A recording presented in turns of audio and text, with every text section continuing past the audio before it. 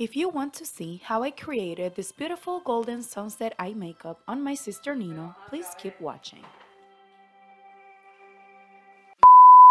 Sorry for that. Now moving on, I will start with the MAC Fix Plus just to prep the face. Then to hydrate the skin, I'll be using this Origins Matte Skin Moisturizer. I will be applying this all over her face to make sure that it's soft and smooth and ready for the makeup application.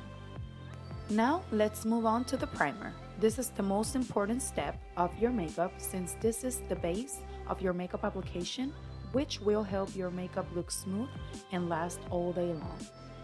I start the application on the T-zone and then I make sure that I disperse it all over the face. And by all over, I mean all over. Now let's move to the foundation. I'll be using my favorite, the Smashbox Studio Skin, but Nino uses the shade 3.2. I normally use 3.15. And I'll be using around 3 pumps, and I'll be just applying dots all over her face in the areas where I want to start blending, and then I'll be using this Start Beauty Sponge and start blending it all out. And again, no matter how long you take blending, make sure that you take your time and blend it all well to avoid missing any spots. And I guess you can tell that we had way too much fun creating this video. Now let's move on to highlight. I'll be using the Tarte Shape Tape in the shade Light Medium. And I will be starting by highlighting the middle of her face and also her under eyes. She looked at me weird because we normally don't apply any concealer there, but just for this tutorial purposes, I had to. Then blend it all out.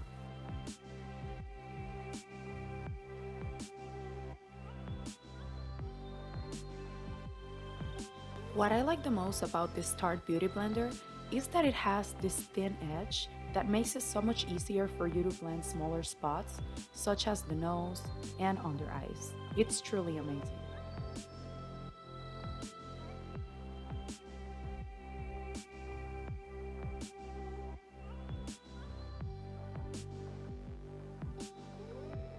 Then, using this Maybelline Fit Me finishing powder and a damp beauty sponge, I will be sealing the areas that I highlighted.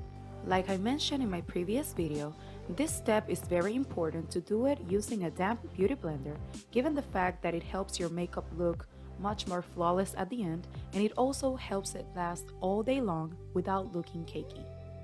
And again, I apply this on the areas where I highlighted, including this section right here, which is to carve where I'll be doing the contouring later, and also the smiling expression lines. Since I really don't bake, right after I finish this step, I pat all the powder into the skin.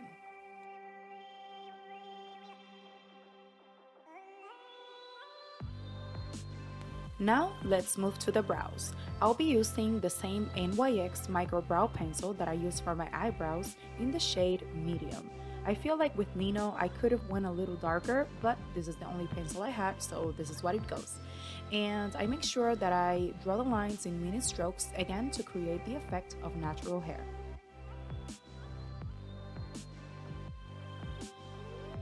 The next step will be filling the brows in. And yes, I'll be using my Ride or Die cake powder. I don't care how old it is, but it does the work. When doing this step, please make sure that you're doing it as gentle as you can, since we want the brows to look as natural as possible. Now, let's seal the brows using this Benefit Gimme Brow in the shade Medium.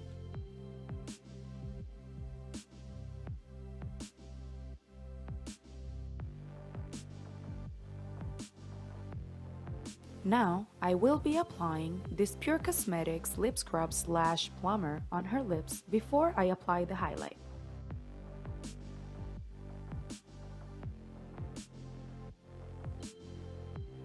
Now, to highlight, I'll be using this Morphe and Brett Manrock Babe in Paradise palette in the shade Get Laid.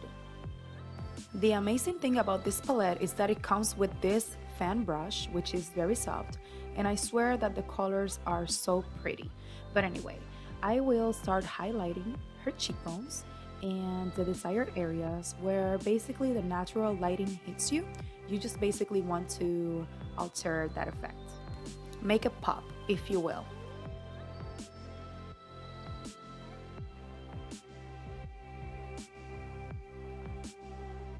Now, to highlight the smaller areas, I'll be using this tiny L'Oreal brush. And again, it's just for the smaller areas where I cannot use the big fan brush, such as the tear duct, brow bone, nose, and lips.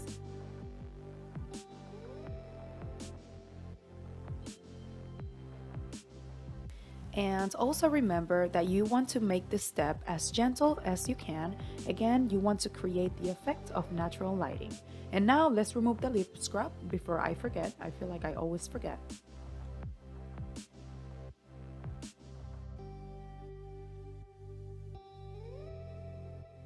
Now let's move to the eyes. Today I'll be using the Jaclyn Hill palette.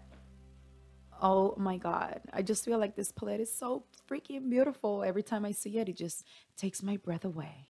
Anyways, I'll be applying the shades Silk Cream and MFEO on the crease using this NYX Fluffy Blending Brush. Now, right on top of that crease color, I will be applying the shade Buns just to intensify the look a little more. Now, for the lids, I will be applying the shade, hold on, there we go, Mix. I will be applying this shade using a flat brush after applying a little bit of the MAC Fix Plus just to make sure that we intensify the color on the eyelids. And right after, again, my finger technique, I feel like this is the best to be applying chrome colors. Then I'll take this flat, fluffy brush and apply the same shade I originally used on the crease on the lower lash line. To intensify this area a little bit more, I will take the shade Chip and apply it starting from the outer corner of her eye, bringing it inwards, and the closest to the tear duct, the lighter the application. Now, using an angled brush, I will apply that same shade Chip on the upper lash line. I feel like this step is not always necessary, so if you want to keep it a little bit more simple, you can definitely skip this step. It will still look very pretty. Now, I will be taking the shades Roxanne and Pookie to be able to intensify a little bit more that crease area. And what I'll do is I'll just take a little bit and start blending in the same area where I started doing the crease to make sure that everything is well blended. And I literally just keep on blending, trying to connect the line to my lower lash to make sure that everything is seamless. Now, using this vintage black eyeliner, I will be applying this on the lower waterline and also on the upper waterline, if that's how you call it.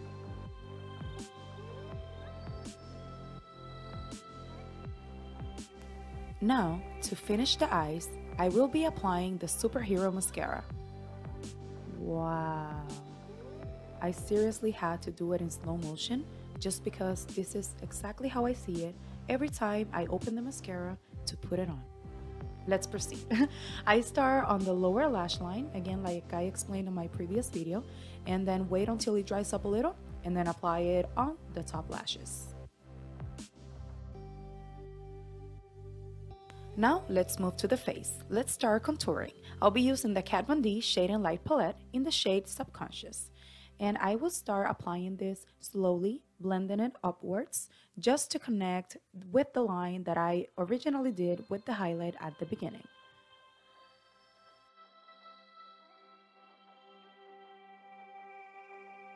And please make sure that your model cooperates on getting that contour on point. Joking, bless you, Nino.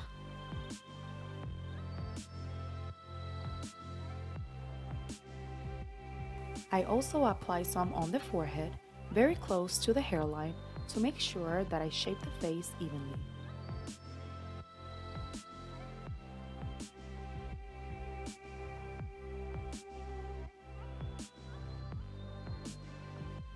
At the end, it's basically as if you were doing a number 3 on the side of her face. Now, Using this thin, fluffy brush, I'll be contouring her nose.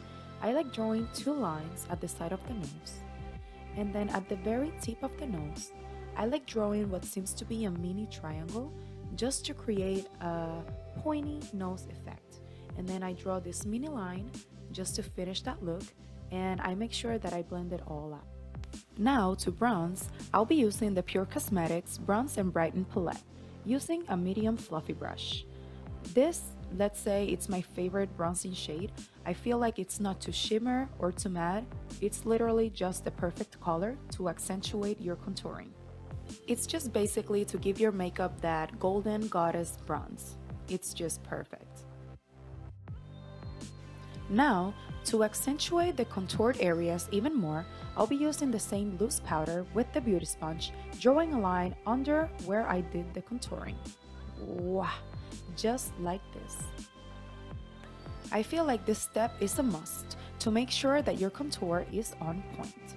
And please make sure that when you're dusting it all off, you're doing it in circular motions to make sure that everything is well blended. Blending is key. I also blend down her neck to make sure that everything is even. Now let's move to blush. I will be using the shade Fearless from the Real Her Blush Kit palette and apply it gently on her cheeks. Aw, look at those cheeks. And then this randomly happened. Bueno, Huda Beauty, I hope you see this and I hope you send us some free makeup, you know?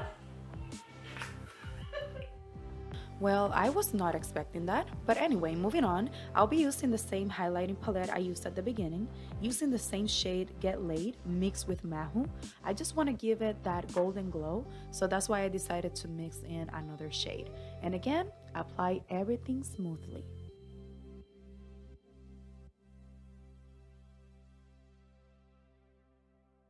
And Huda, if you ever see this, please excuse my sister Nino, since sometimes she has no filter. Now, to bless the makeup, I'll be using the MAC Fix Plus mixed with the NYX Matte Finishing Spray. Quick tip, make sure you also help your client getting that setting spray dry so much faster. And for lips, I'll be using a matte lip color from Dose of Colors in the shade Lazy Daisy. I also didn't pop any lashes on my model today, but keep in mind this is optional and you can definitely do so. Now I will gently remove her moño. And since I was trying to get my model to pose, but all she literally did was laugh, I decided to post some pictures of the final look. I hope you guys enjoyed this video. Thank you very much for watching. Please give it a thumbs up and subscribe. See you next time.